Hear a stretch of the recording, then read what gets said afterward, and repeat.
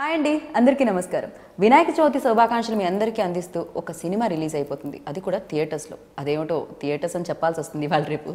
So ఆ cinema పేరే సీటీమార్. ఈ చిత్రానికి సంబంధించిన పాటలు మనల్ని పలకరించి సినిమా ఎప్పుడెప్పుడు వస్తుందా అని ఎదురు చూసేలా చేశాయి. ఆ తర్వాత టీజర్ వచ్చింది, ట్రైలర్ వచ్చింది అండ్ మరింత ఎక్సైట్మెంట్ని పెంచేశాయి.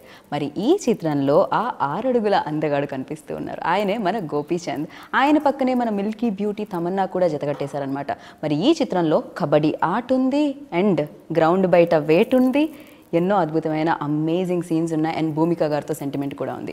మరి దీని గురించి మాట్లాడడానికి మనతో పాటు ఇప్పుడున్నారు మన ఇంటర్వ్యూలో గోపిచంద్ గారు. ఆలస్యం చేయకుండా ఇవాళ ఇంటర్వ్యూ స్టార్ట్ చేసేద్దాం రండి. హాయ్ అండి. హలో అండి. హాయ్, ఎలా ఉన్నారు? బాగున్నాను, మీరు ఎలా ఉన్నారు? నేను కూడా బాగున్నాను. మీతో ప్రమోషన్స్లోనే ఉన్నాను. సో మీరు కూడా ప్రమోషన్స్లోనే ఉన్నారు. ఏమంటే సినిమా చేయడం కష్టమా, దాన్ని ప్రమోట్ చేయడం కష్టమా? ప్రమోట్ చేయడం కష్టం, ప్రాపర్గా ప్రమోట్ చేయాలి. బట్ నవే డేస్ లైక్ సినిమాకి తగ్గట్టుగా ప్రమోషన్ కూడా చాలా అవసరం అయిపోతుంది. సినిమా తీయటం ఒక ఎత్తు అయితే ప్రమోషన్ చేయటం ఇంకొక ఎత్తు. రైట్. పాండమిక్ వల్ల పైగా సినిమాలు కొంచెం థియేటర్కి దూరం అవుతున్న రోజుల్లో మాకు చాలా ఆనందంగా ఉంది మీరు చాలా యాక్టివ్గా పార్టిసిపేట్ చేస్తున్నందుకు ప్రమోషన్స్లో. అండ్ ఇంకొకటి ఖచ్చితంగా అండి, మీరు ఇప్పుడు అక్కడ కబడ్డీ కోచ్గా కనిపిస్తూ ఉంటారు. సో వేరే సినిమాల్లో హీరోగా కనిపిస్తున్నారు, ఆయా క్యారెక్టర్లో కనిపిస్తారు. కానీ నిజంగా గోపీచంద్ గారిని కలుసుకోవాలంటే మేము ఇంటర్వ్యూస్ కదా చూడాలి. సో మీ గురించి తెలుసుకునే ఆపర్చునిటీ ఆడియన్స్కి, యాంకర్లకు కూడా కలిగిస్తుంది అనమాట. ఓకే. సో సీటీమార్ ఈ టైటిల్ మీద ఒక పాట వచ్చి సూపర్ డూపర్ హిట్ అయిపోయింది. అవును. సో ఆ పాట వల్ల పెట్టారా, కబడ్డీ ఉందని పెట్టారా? అంటే నాకు తెలిసి కబడ్డీ ఉందనే పెట్టుంటారు. బేసిక్ ఈ టైటిల్ తన దగ్గర డైరెక్టర్ దగ్గర ఎప్పటి నుంచో ఉంది, ఎప్పుడో రిసీవ్ చేసి పెట్టుకున్నాడు మామూలుగా. బట్ సినిమాకి వేరే సినిమాలు అనుకుని కుదరలేదు. బట్ ఈ సినిమాకి ఎప్పుడైతే ఈ స్టోరీ చెప్పి ఈ టైటిల్ అయితే పర్ఫెక్ట్ యాప్ట్ కదా దీనికి అని అనుకున్నాం. దానికి ఇట్లా పెట్టడం జరిగింది అనమాట. ఓకే. మీరు కూడా ఇమీడియట్గా లైక్ దానికి సంబంధించి సీటీమార్ అనగానే మీరు కూడా దానికి ఒక విజిల్ వేసి ఓకే చెప్పారా? బ్లెండ్ అవుతుంది, డెఫినెట్గా ఈ స్టోరీకి పర్ఫెక్ట్ బ్లెండ్ అవుతుంది ఆ టైటిల్. అండ్ ఈ స్టోరీ మీకు కొన్ని అంటే ఇది పాండమిక్ ముందే షూట్ అయిపోయింది. ఒక పాండమిక్ మధ్యలో ఆగి మళ్ళీ సెకండ్ పాండమిక్ రాబోయే ముందుకి అయిపోయింది, సినిమా అయిపోయింది, about to release. But second pandemic వల్ల మళ్ళీ ఈ స్టోరీ అసలు మీ వరకు వచ్చింది ఏ టైంలో? ఫస్ట్ టైం బిఫోర్ ఏ టైం అంటే 2019. ఓకే. అంటే మనం అట్లా చెప్పాల్సి వచ్చింది, ఎందుకంటే 1 year ఎగిరిపోయింది కదా మధ్యలో. ప్రతి ఒక్కరి లైఫ్లో అదొక టైం మిషన్ అంటే పోయింది, స్కిప్ అయిపోయింది. స్కిప్ అవ్వడం కాదండి బాబు, 2020 ఆడుకుంది నిజంగా జీవితంతో. ఏ సంవత్సరానన్నా మర్చిపోతామేమో కానీ 2020 మాత్రం మర్చిపోలేని జీవితం. అవును, అట్లా అయిపోయింది. 2019 డిసెంబర్లో స్టార్ట్ అయింది సినిమా. దానికి ముందే ఒక 2-3 months బిఫోర్ కథ చెప్పడం జరిగింది అనమాట. అప్పుడు స్టార్ట్ అయింది, మొన్నటికి అయింది అనమాట సినిమా. అది సంపత్ నంది గారు తీయడంలో చాలా కమర్షియల్ ఎలిమెంట్స్ చాలా చక్కగా ఉంటాయి ఆయన దాంట్లో, ఆయన సినిమాల్లో. And at the same time hero హీరోయిన్కి మధ్యలో ఆ రొమాంటిక్ సీన్స్ కూడా చాలా బాగుంటాయి. బట్ నెరేషన్, కొంతమంది డైరెక్టర్స్లో కొన్ని స్టైల్స్ ఉంటాయి కదా, నెరేట్ చేసేటప్పుడు డిఫరెంట్ వేలో నెరేట్ చేస్తూ ఉంటారు. అండ్ మీరు సంపత్ నంది గారిలో అబ్జర్వ్ చేసింది ఏంటి? ఇంతమంది డైరెక్టర్స్తో మీరు వర్క్ చేశారు, తేజ గారితో చేశారు, చంద్రశేఖర్ రెడ్డి గారితో చేశారు, చాలా మంది చేశారు. సో అంటే తను క్లీన్గా ఏమనుకున్నాడు, ఫస్ట్ ముందు చెప్పేస్తాడు, మొత్తం నేరేషన్ ఇచ్చేస్తాడు. నేరేషన్ ఇచ్చిందే తీస్తాడు అక్కడ. బట్ ఆ నేరేషన్ ఇచ్చిన దాని తర్వాత ఏమైనా చేంజెస్ ఉన్నాయా అని అడుగుతాడు అందరినీ. ఈ చేంజెస్ కావాలంటే తను చేస్తాడు అనమాట. ఇందులో మీరు ఏమైనా చేంజెస్ చెప్పడం జరిగిందా? అంటే ఫస్ట్ డ్రాఫ్ట్ అప్పుడు కొన్ని డెఫినెట్గా చేంజెస్ ఉంటాయి ఎవరికైనా కూడా. ఫస్ట్ డ్రాఫ్ట్ వచ్చినప్పుడు చెప్పినప్పుడు అందరం కూర్చొని ఆలోచించుకుని ఇట్లా అంటే బాగుంటుంది కదా అనుకున్నాం. అట్లా కొన్ని చేంజెస్ మామూలుగా అనుకున్న ప్రొడ్యూసర్స్ కానీ మేము అందరం కూర్చొని మాట్లాడుకున్నప్పుడు ఆ చేంజెస్ కూడా తను చేశారు తను. ఓకే. మామూలుగా అయితే మీకు డైరెక్షన్ అనేది ఇంట్రెస్ట్ లేదు, స్టోరీలు రాయడం అనేది అసలే ఇంట్రెస్ట్ లేదు, కానీ సజెషన్స్ ఇవ్వడం మాత్రం డెఫినెట్గా అది అంటే ఆడియన్స్ పాయింట్ ఆఫ్ వ్యూలో ఇవ్వడం. ఆడియన్స్ పాయింట్ ఆఫ్ వ్యూ అంటే ఇప్పుడు మనం ఒక పాయింట్ చూస్తున్నప్పుడు యాజ్ ఆడియన్స్ కూర్చొని కథ విన్నప్పుడు మనకి ఎక్కడన్నా మనకి యాజ్ 1 person నాకు అనిపించినప్పుడు నాకు ఇక్కడేదో డౌన్ అనిపిస్తుంది, ఇక్కడేదో మళ్ళీ కొంచెం రిపీటివ్ అనిపిస్తుంది, బోర్ కొడుతుంది అంటే అది చెప్పేసి దాన్ని కొంచెం కరెక్ట్ చేసుకుంటారు కదా. అయితే మీరు స్టోరీ వినే టైంలో ఆడియన్స్ పాయింట్ ఆఫ్ వ్యూలో వినడం జరుగుతుందా, లేకపోతే గోపీచంద్ గారు ఒక హీరో? లేదు, వేరే హీరోని పెట్టుకొని వింటాను కదా. సీరియస్లీ? నా పాయింట్ ఆఫ్ లో వేరే హీరో ఉంటాడు, కథ వింటాను నేను ఆ సినిమా చూస్తున్నా అన్నట్టు నేను వింటాను. ఈ సినిమా మీరు ఏ హీరోని పెట్టుకొని విన్నారు అని? అట్లాగే నాకు మైండ్లో కొన్ని ఫిక్స్ ఉంటాయి, కొన్ని హీరో ఆ పెట్టుకొని చూస్తూ అనుకుంటాను సినిమా. నాకు చూస్తున్నప్పుడు నాకు బోర్ కొడుతుంది అంటాను, ఇక్కడికి నాకు బోర్ కొడుతుంది, పడిపోతుంది నాకు సినిమా అంటాను. బికాస్ నేను నా హీరోని లవ్ చేస్తాను basically. But yeah of course ఆ హీరో బాడీ లాంగ్వేజ్ ఏదైతే మీరు ఇమాజిన్ చేసుకునే హీరో ఉన్నాడో ఆ hero body language and me body language వేరే ఉండొచ్చు. అట్లా నేను తర్వాత ఎప్పుడైతే డైరెక్టర్ కథ చెప్తున్నప్పుడు తను ఎట్లయితే చెప్తున్నా తను ఆ హీరోని ఆ బాడీ లాంగ్వేజ్లో చూసుకుంటూ వెళ్ళిపోతూ ఉంటాను మామూలుగా. సో ఈ కథ విన్నప్పుడు డెఫినెట్గా మీరు చాలా కమర్షియల్స్ చేయడం జరిగింది, అందులో చాలా యాక్షన్ మేము చూడడం జరిగింది.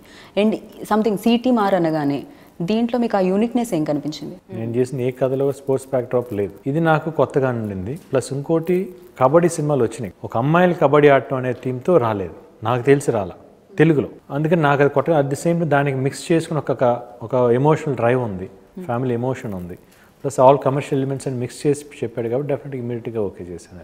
మామూలుగా ఒక స్పోర్ట్స్కి సంబంధించిన సినిమాలు ఏమన్నా వస్తే కోచ్ ఉంటే కోచ్ దగ్గర నేర్చుకునే వాళ్ళే హీరోయిన్గా ఉంటారు, ఎందుకంటే ప్రేమలో పడడానికి అవకాశం ఉంటుంది కాబట్టి. కానీ హీరోయిన్ కూడా మీకు ఆపోజిట్లో చాలా స్ట్రాంగ్గా నిలబడ్డారు. ఇంతకుముందు ప్లేయర్గా ఉన్నప్పుడు లవ్లో పడచ్చు కదా. ఏమో అది కూడా కావచ్చు. సంపత్ నంది గారు ఎక్కడ రాశారో లవ్ అనేది నాకేం తెలుసు. గురువు సినిమాలో చూస్తే ఆయన గురువుగా ఉండి, అఫ్ కోర్స్ ఆ టైటిల్కి అది జస్టిఫై చేశారు అనుకోండి, but most of the films అలా చూస్తుంటాం. అండ్ మీరు అన్నట్టు నిజంగా స్పోర్ట్స్ బ్యాక్డ్రాప్ సినిమాలు అనగానే హీరోయిజమే కనిపిస్తూ ఉంటుంది, అదే క్రికెట్కి సంబంధిస్తే అబ్బాయిలు, బట్ ఇందులో అందరూ అమ్మాయిలు ఆడపిల్లలు కనిపిస్తున్నారు నుంచుంటే అయితే. అండ్ అందులోనూ కబడ్డీ వచ్చిన వాళ్ళు, కబడ్డీ ఆడిన వాళ్ళు నేషనల్స్కి ఉన్నారు. కొంతమంది ఆల్మోస్ట్ ఒక 4-5 మెంబర్స్ కబడ్డీ నేషనల్స్ ఆడిన వాళ్ళు ఉన్నారు దాంట్లో. మిగతా వాళ్ళకి కబడ్డీ తెలియదు, అసలు ఏంటనే తెలియదు, సినిమా అంటే కూడా తెలియదు, వాళ్ళకి సినిమా అంటే తెలియదు. బట్ వచ్చి వాళ్ళు 1.5 month ట్రైనింగ్ తీసుకొని వాళ్ళ దగ్గర నుంచి మళ్ళీ వేరే ట్రైనర్స్ తీసుకొచ్చి వాళ్ళు నేర్పించి, పాపం వాళ్ళు కష్టపడ్డారు, చాలా కష్టపడ్డారు, వాళ్ళు చాలా దెబ్బలు తగిలినాయి. బట్ అయినా కూడా నాకు తెలిసి అనుకుంటా, నేను అడిగా కొంతమంది, మీరు ప్రాక్టీస్ చేసేప్పుడు దెబ్బలు తగిలినది అనుకోలేదా, ఎందుకు మనకి ఈ సినిమా అనవసరంగా వెళ్ళిపోయి హాయిగా చదువుకోకుండా ఎందుకు అనవసరంగా వచ్చి కాళ్ళని దెబ్బలు అనిపించలేదా మీకు అని? నేను అనిపించింది కానీ తర్వాత మళ్ళీ పర్లేదులే చేద్దాం, సినిమాగా చేద్దాం అని చెప్పి చేసామని. But they enjoyed the whole shoot, అంటే వెరీ ఫన్నీగా జరిగింది అది. రైట్. యాక్టర్స్ కూడా ఉంటుందా అండి? మీరు కూడా డెఫినెట్గా ఈ యాక్షన్ చేసేటప్పుడు మీరు కూడా ఎంజాయ్ అయ్యారని విన్నాను నేను. సో యాక్టర్స్ కూడా ఏమన్నా ఉంటుందా, అమ్మ చాలా కష్టపడిపోతున్నాం, మనం వేరే ఏదైనా ట్రాక్ చూద్దాం, వేరే ఏదైనా జాబ్ చూద్దాం, వేరే ఏదైనా బిజినెస్? అంటే వాళ్ళకి తెలియదు కాబట్టి. అంటే ఇప్పుడు యాక్టింగ్ మీద మనకి ఇంట్రెస్ట్ వచ్చినప్పుడు రేపు ఎంత దెబ్బ తగిలి రేపు అన్ని సెట్ చేసుకొని చేసిన రేపు end of the on screen చేసి చూసేటప్పుడు, సినిమా చూసేటప్పుడు విజిల్స్ పడతా ఉంటాయి చూసారా, దట్ విల్ ఎంజాయ్, ఆ ఎంజాయ్మెంట్ వేరే, ఆ కిక్ వేరే అసలు. అవును.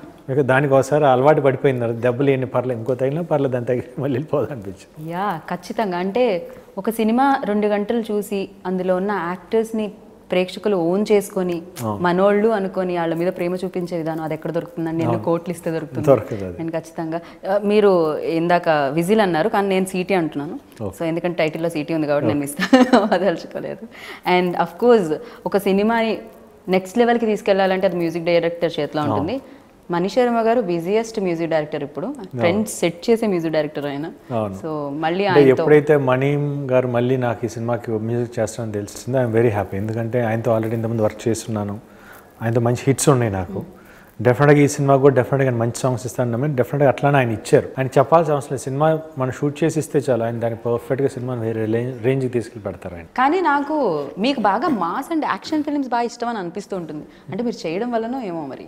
మేబీ కామెడీ చేయడం కూడా బాగా ఇష్టం, ఎందుకంటే సినిమాలో కొన్ని సినిమాల్లో కామెడీ ఉంటుంది, బ్లెండ్ అయి ఉంటుంది, కొన్ని సినిమాలు దొరకనప్పుడు మనం ఫోర్స్గా పెట్టినా కూడా బాగుండదు అనమాట. అట్లా ఈ సినిమాలో నా క్యారెక్టర్ కామెడీ పెడితే బాగుండదు, ఎందుకంటే తనకు ఒక గోల్ ఉన్న క్యారెక్టర్, ఒక ఫోకస్డ్గా వెళ్ళే క్యారెక్టర్కి కామెడీ పెట్టే ఫోర్స్డ్గా ఉంటుంది, అందుకని పక్కన క్యారెక్టర్స్ కామెడీ చేయాలి కానీ హీరో కామెడీ చేయకూడదు. ఇప్పుడు మీకు కబడ్డీ కోచ్ అంటే కోచ్ తక్కువే ఆడుతూ ఉంటారు, మ్యాచ్లు ఖచ్చితంగా ఆడిస్తూ ఉంటారు కదా. ఈ సినిమా చేసిన తర్వాత రేపొద్దున మీకు ఎవరైనా మ్యాచ్ పెడితే కనుక ఆడేస్తారా మీరు? ఒకటి కబడ్డీ ఏమైనా ఆడేస్తాం.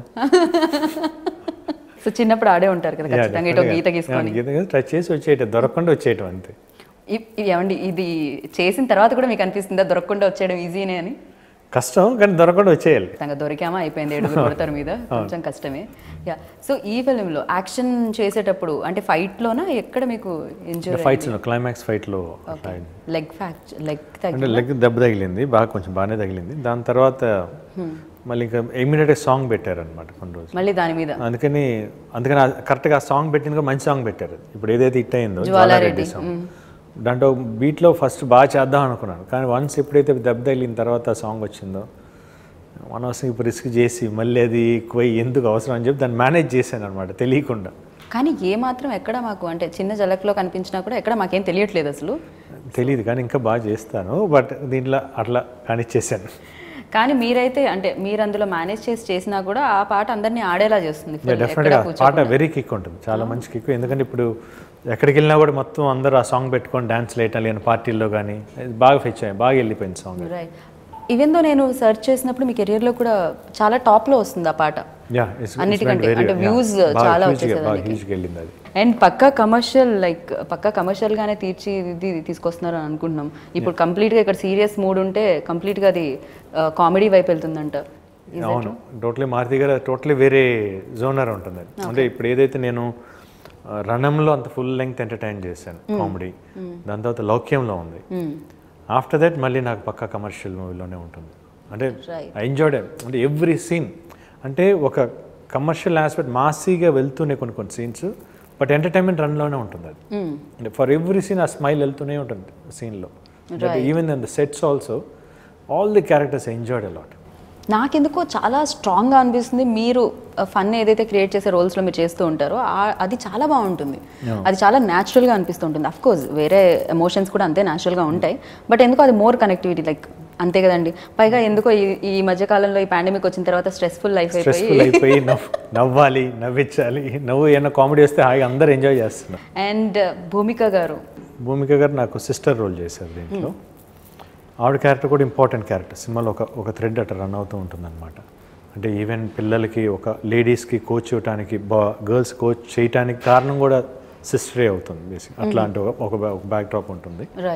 అందువల్ల her character is very important character for the movie.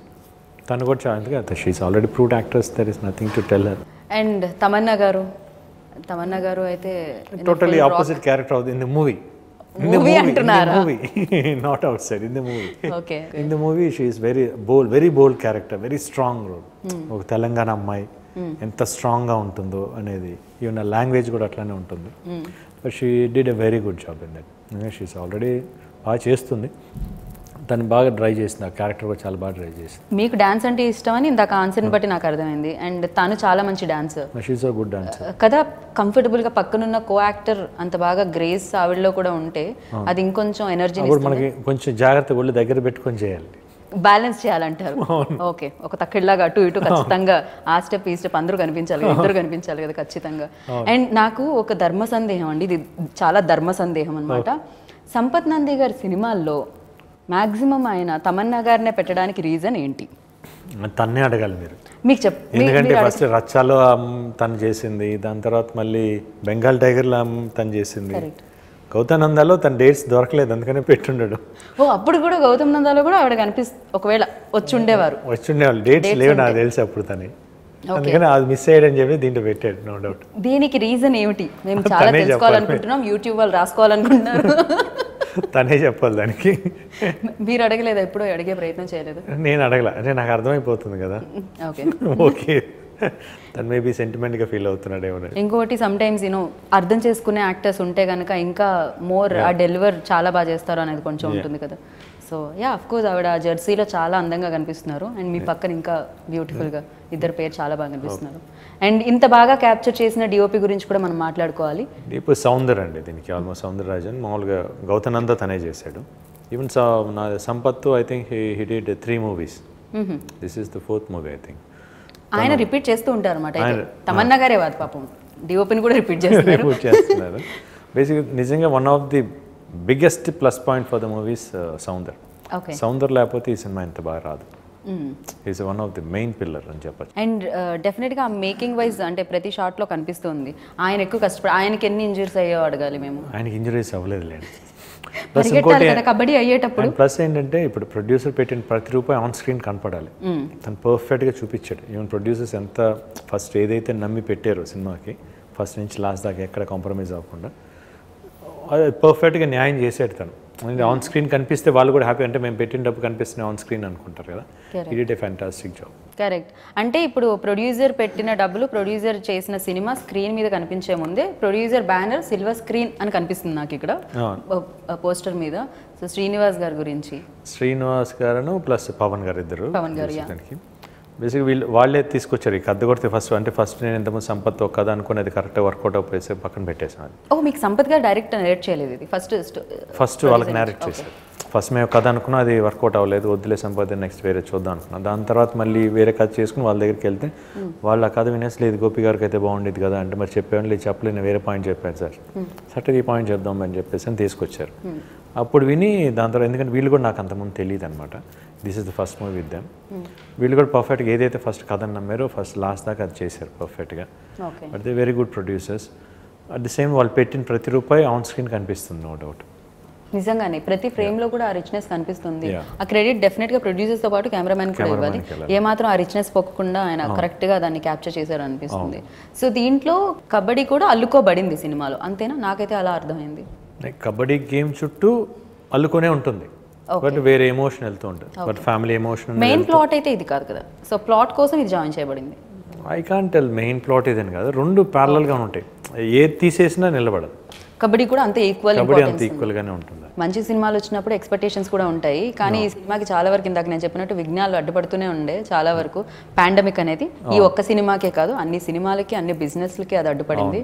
So అప్పుడు వస్తుంది అనుకున్నది ఇప్పుడు వస్తుంది. వినాయక చవితి రోజు వస్తుంది, విఘ్నాలు అన్నీ తీసేస్తాడు వినాయక్. ఇదే రైట్ పండగ అనుకుంటున్నారు? అవును, కరెక్ట్. ఎందుకంటే ఇప్పుడు చూసుకుంటే ఈవెన్ ఈ వైరస్ ఇది కూడా ఆ భయాలను కొంచెం తగ్గినాయి. ఇప్పుడు కేసు ఇదని తగ్గినాయి, బిజినెస్ అన్ని ఓపెన్ అవుతున్నాయి, ఈవెన్ జనాలు కూడా బయటకు వస్తున్నారు, all markets are open. They also want to come out, because ఇన్ని రోజులు ఇంట్లో కూర్చొని దేగో ఫస్ట్ రేట్ చాలా మందికి ఒక మైండ్ డిస్టర్బ్ అయిపోయినారు. డెఫినెట్గా మంచి సినిమాలు ఆల్రెడీ కొన్ని సినిమాలు వచ్చినాయి, ఆ సినిమాలు కూడా బాగా ఆడుతున్నాయి. డెఫినెట్గా ఈ సినిమా కూడా వాళ్ళకి బాగా ఎంటర్టైన్ చేస్తున్న గట్టి నమ్మకం ఉంది. రైట్, నేను కూడా చాలా బలంగా నమ్ముతున్నాను. అయితే పాండమిక్ టైంలో చాలా మంది బాలీవుడ్, టాలీవుడ్, కోలీవుడ్ కొంతమంది యాక్టర్స్ అంతా వాళ్ళ ఇంట్లో చేసిన పనులు, ఇంట్లో చేసిన కుకింగ్ రెసిపీస్ అవన్నీ బయట పెట్టారు. మీ ఇంటి నుంచి అలాంటి గుమ్మగుమ్మలు ఏమి వీడియోల్లో రాలేదండి మాకు. వదిలేండి. మీరు పెప్పర్ చికెన్ ఏదో బాగా చేస్తారని విన్నాను నేను. ఇప్పుడు మేము చేసామనుకోండి, మళ్ళీ ఇంట్లో వాళ్ళందరూ వాళ్ళ హస్బెండ్స్ని అడుగుతారు, చేయండి మీరు, ఆయన చేస్తున్నారు వీళ్ళు ఎందుకు, అవన్నీ చాలా ఇది అవుతాయి, ఎందుకు గమ్మున ఇంట్లో చేసుకొని కూర్చోవచ్చు. సో బట్ మీరు కుక్ చేస్తారని విన్నాను నేను. Yeah, I know cooking. Chicken బాగా చేస్తారని విన్నాను నేను. యా, అండ్ మీరు చేసిన చికెన్ మీ మిస్సెస్కి చాలా ఇష్టం అని కూడా విన్నాను నేను. తను చేసిన చికెన్ కూడా నాకు ఇష్టం. రైట్. సో పాండమిక్ టైంలో సినిమాలు లేవు, చాలా చాలా గ్యాప్ వచ్చేసింది. ఆ టైంలో మీ వాల్యుబుల్ టైం దేని మీద ఇన్వెస్ట్ చేశారు? Most of the time I spend with my kids. Okay. అంటే ఆ ఏజ్ మళ్ళీ నాకు దొరకదు, because I spend a lot of time with them. లేదంటే సినిమాలు చూడటం, ఏదో మొత్తం ఇంకా వెబ్ సిరీస్ కానీ అవి, అది ఫ్రెండ్స్ అంటే బయటికి వెళ్ళి ఫ్రెండ్స్ కలవన్నా కూడా కష్టం కదా, అందుకని ఫోన్లో మాట్లాడటం తప్పితే ఈవెన్ ఫ్యామిలీతో కలవటం most of the time I spend it like that. Right. ఈ మధ్య కాలంలో ఆడియన్స్ రియలిస్టిక్ ఫిలిమ్స్ని చాలా ఇష్టపడుతూ ఉన్నారు.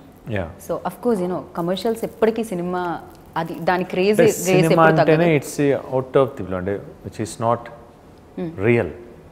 అంతే కదా, సినిమా అంటేనే కల్పితం, అది చూపిస్తేనే ఎంజాయ్ చేస్తాయి. ఇప్పుడు ఏదైతే మనం చేయలేము అది థియేటర్లో ఆన్ స్క్రీన్ మీద హీరో చేస్తున్నప్పుడు they will interact with them.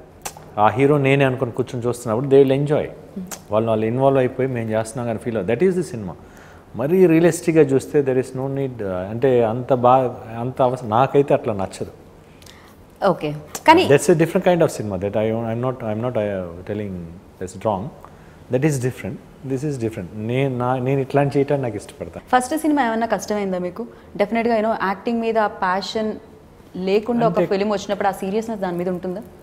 అంటే సినిమా చేయాలనుకున్నప్పుడు ఆటోమేటిక్గా అంటే నాకు సినిమా వాట్ ఈజ్ సినిమా అనేది తెలుసు చిన్నప్పటి నుంచి. అవును, బికాస్ డాడ్ పరిసరాలు ఎట్లా చేస్తారు ఏంటంటే ఒక ఐడియా అయితే ఉంది. I don't have any ఫ్రేర్ to stand in front of the camera, నాకు ఆ భయం లేదు ఎప్పుడు. మేబీ చిన్నప్పటి నుంచి అదే ఉంది. మేబీ చిన్నప్పుడు స్కూల్లో కూడా డాన్స్లు వేసేవాడిని, స్టేజ్ డ్రామాస్ వేసేవాడిని చిన్నప్పుడు, even in school days, 4th standard అప్పటి నుంచి కూడా.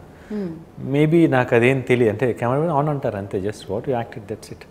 నాకు ఆ భయం లేదు, ఈవెన్ ఫస్ట్ సినిమా అప్పుడు కూడా నాకేం అనిపించలేదు. డాడ్ కైండ్ ఆఫ్ ఫిలిమ్స్ అంటే ఆయన పీపుల్స్ డైరెక్టర్ అని పిలిచేవారు. So dad kind of films చేయాలని ఉండదా మీకు? రెవల్యూషన్ అట్లాంటి కథ ఏమన్నా వస్తే తప్పకుండా చేస్తా, కానీ నాకు కరెక్ట్గానే కథ దొరకలేదు.